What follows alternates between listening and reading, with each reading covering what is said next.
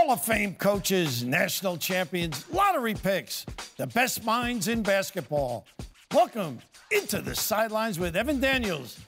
What's up, college basketball fans? Welcome back to the Sidelines podcast. I'm your host, Evan Daniels, college basketball insider at FS1, as well as the director of basketball recruiting at 24/7 Sports. Today's episode is the 97th episode, and today's featured guest is none other than Hall of Fame broadcaster and the infamous Bill Raftery. He jumped on the show and we broke down the Big East tournament, what's going on in college basketball. We talked Final Four picks. We talked Zion Williamson, Ja Morant, North Carolina's recent success, and much, much more. Before I get to that conversation with Bill Raftery, I want to make sure that you are subscribed and supporting the Sidelines podcast. The best way to do that is to shoot over to Apple Podcasts and or your favorite podcast app. Make sure you hit the subscribe button for me. I'd also ask that you leave a rating and a review. If you could do that, it would be extremely helpful. So give us a star rating, give us some feedback. That would be extremely helpful. Now let's jump to that interview with Bill Raftery. It's time to go minute with Evan Daniels. Send it in, big fella. Now let's welcome back to the podcast a colleague over at FS1 and Hall of Fame broadcaster Bill Raftery. Raf, how are you, man? I'm doing great, Ev. Trying to keep up with you is hard, but I'm giving it a shot, you know? I think you're doing a pretty decent job of that. I know you'll be at the Big East tournament coming up. I know you're calling games, I think, Wednesday and Thursday. It's been kind of a wild year in the league. What's kind of been your biggest takeaway from watching so much Big East ball this year and kind of heading into the tournament? There's no chalk, basically, it seems like, particularly with, Marquette struggling coming down the stretch and Villanova having the bumps in the road, too. I think it just tells you how the field is pretty even, which should make for a wild couple of days. No one's out of the mix in terms of potential of beating you. Over the years, we always might say, hey, DePaul's struggling, jump on them and, you'll be okay. But they've proven that, a tough out, even in losses. So there's a lot of respect for all programs. Xavier's on a run now. Was it 6 or 8 games in a row, if I'm not mistaken? The other one, everybody keeps saying, I don't want to play St. John's in the Garden, and they've been struggling coming down the stretch. So I just think it's a bunch of teams that are extremely competitive, young. You don't know who's going to show up. You can go down the line with like a Creighton and say, if you can't get 80 to 90 points, you can't play with Creighton. Right. So, it's just an interesting, each club does something, that's part of their personality. Butler, push it and then run the whole clock and make you be patient. Providence has been up and down because they're young, but Georgetown has a great win the other night. I think Georgetown and Seton Hall have sort of played themselves. I think Seton Hall is out of the conversation. I'm guessing they're in, and I think Georgetown is back in the conversation. So yeah, intriguing. I think a lot happens. It depends on what happens this Wednesday and Thursday for a couple of teams. Can they get to Friday? Yeah, I think those days are going to be extremely important. How about the job Patrick Ewing's done at Georgetown? I mean, it didn't take him long to make them relevant. Well, it sort of harkened back to talking to Jeff Van Gundy when Patrick got the job, and he was going down to spend some time, and he was saying, he got the biggest kick out of people. Well, can he coach? And of course, he had coached with him. And Patrick, I think, got 13 or 14 years in the NBA, so he knows every quick hitter. He knows all the individual breakdown drills, and that was not a big concern of Jeff's. And I think the other areas that, if anybody had a concern was, getting out and watching kids and recruiting them and talking them into coming to Georgetown. And I think with his freshman class of this year, he has proven that to be the case. And I'm told he's got a couple of big kids coming in, one city now from state. So I've been very impressed with him. And I think his demeanor on the sideline is intriguing too. He's a gentle giant on the sideline, but very forceful in what he wants his players to do. And they've responded. I know they've gotten nicked here and there, but I think that's, you start freshman backcourt, you're not so sure every game. And, they've overcome a lot of those shortcomings with young people. And, of course, Govan, when he plays big and dominates a little bit and rebounds, he can score. Right. formidable club.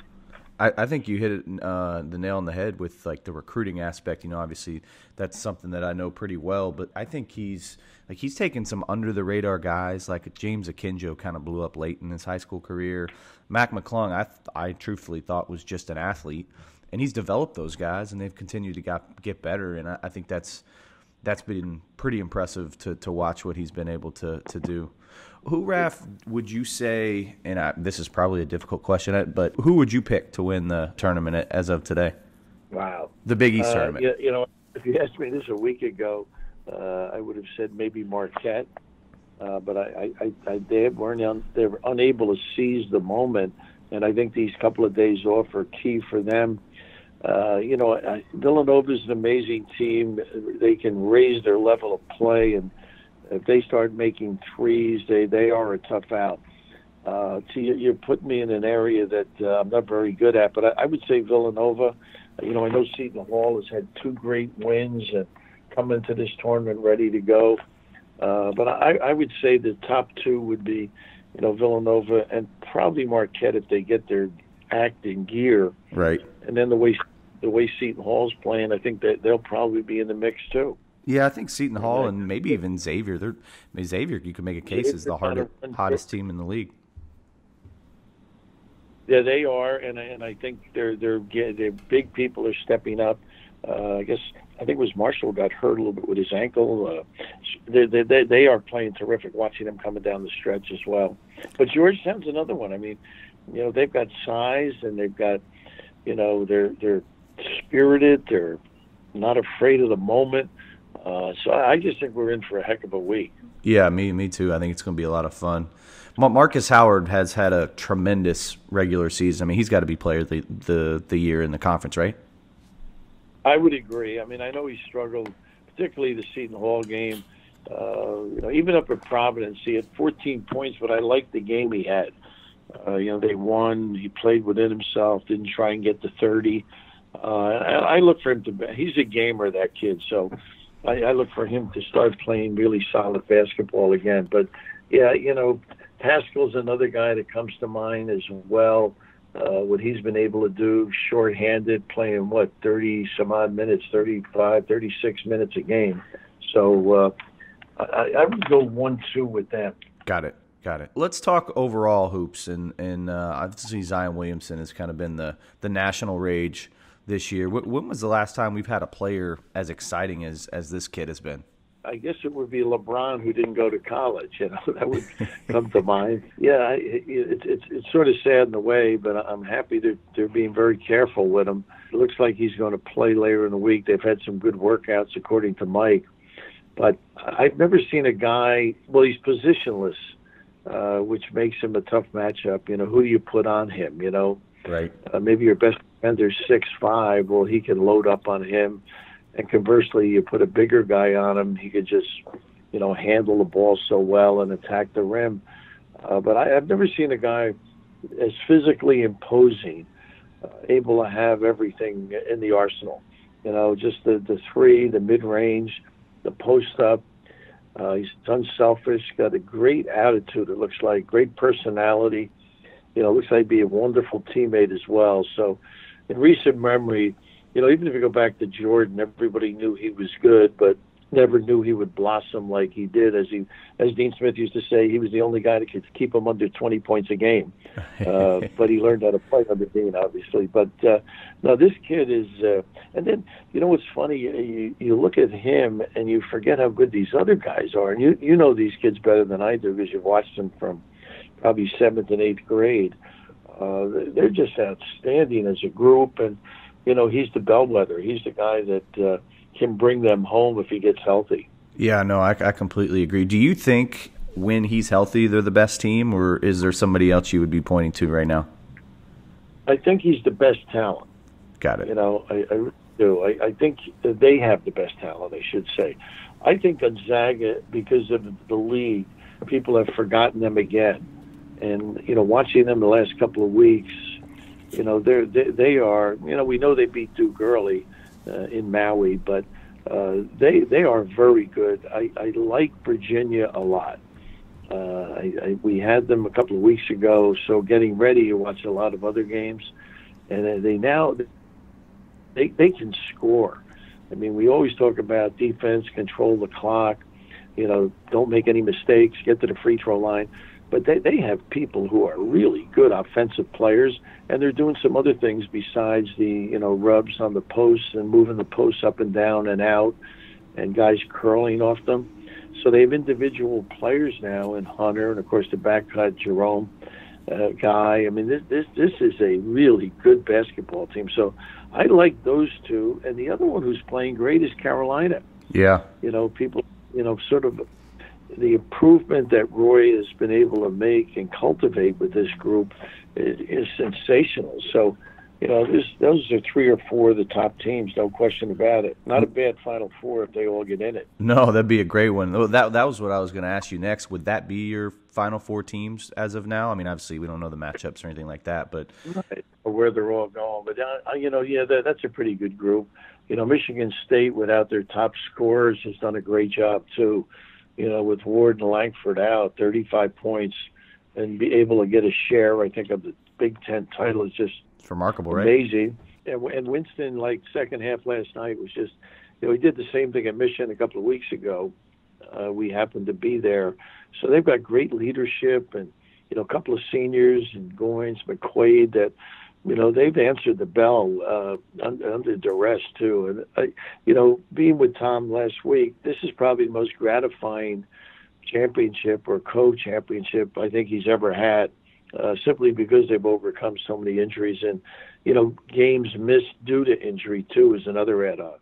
Yeah, no question. I mean, it's pretty remarkable what they've been able to accomplish with those injuries. You mentioned Virginia. It's almost like a boa constrictor around your neck, just squeezing you and squeezing you and squeeze you until you break. And it's almost. I was watching their game against Louisville earlier this week, and it's like Louisville had they had the lead for most of the game, and then the last 6 minutes they just kind of slowly overcome you. And you're right. I think that team has much more offense than maybe we've seen in the past to go with that big-time defense. I think this is probably, obviously they had a 1 seed last year, but I think this is arguably the best team he's had. Yeah, I do think, because even at center with, Saul, the kid Huff is going to be a really good player. He doesn't get a whole lot of minutes, obviously, and Dikite. So they've got 3 guys in the center spot. Key is another guy, really good player at Alabama. I'm sure you saw him in high school. And, he gives them a little post-up game. They are a little deeper. And, again, the offense is so much better that, it's overlooked because, they squeeze that clock, as you noted. And, they're mistake-free. I mean, they really do a great job valuing the ball. I don't know what it is now. It was 8 a game earlier in the year. It's probably up at least to 9. Right. So they don't beat themselves. No question. You were mentioning North Carolina kind of coming on, and it seems like they've just consistently gotten better throughout this season. I wasn't a huge fan of their team early on in the year. And now, I mean, they're just playing. I think Kobe White's taken off, and as a team, they are looking pretty good. Is it fair to say that Roy Williams is maybe a little undervalued as a coach, all that he's accomplished?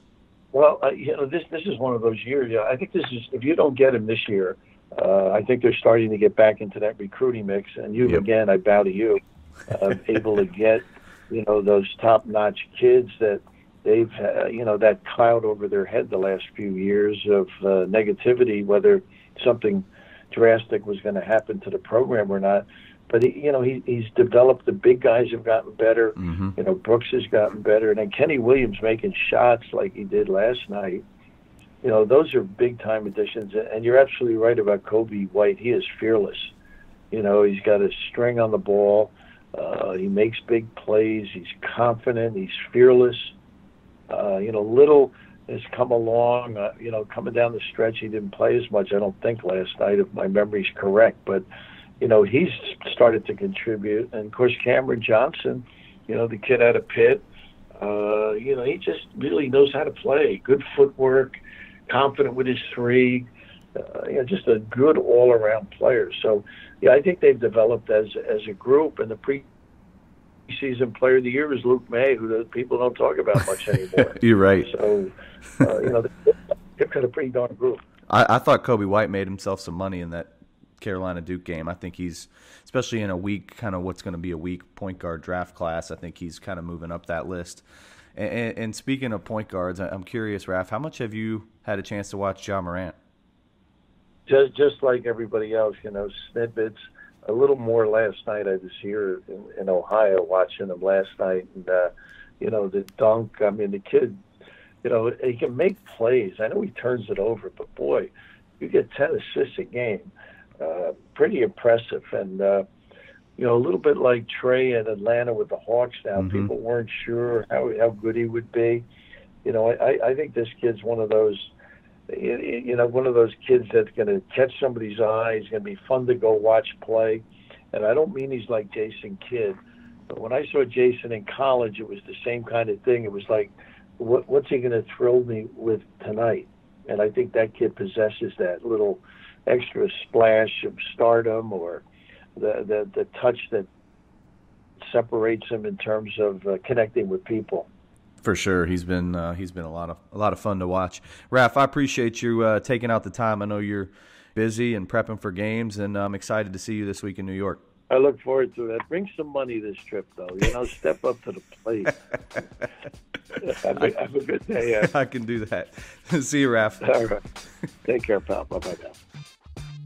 I'd like to once again thank Bill Raftery for taking the time out and jumping on the Sidelines podcast, especially as we move towards tournament season. He's pretty busy, so enjoyed that conversation with Raf. Before I let you guys go, I want to make sure that you are supporting the Sidelines podcast, and as I've said before, the best way to do that is to shoot over to Apple Podcasts and or your favorite podcast app. Make sure you hit the subscribe button for me, but I'd also ask that you leave a rating and or a review. Would love to know your feedback on the podcast. As always, thanks for listening, and have a great week.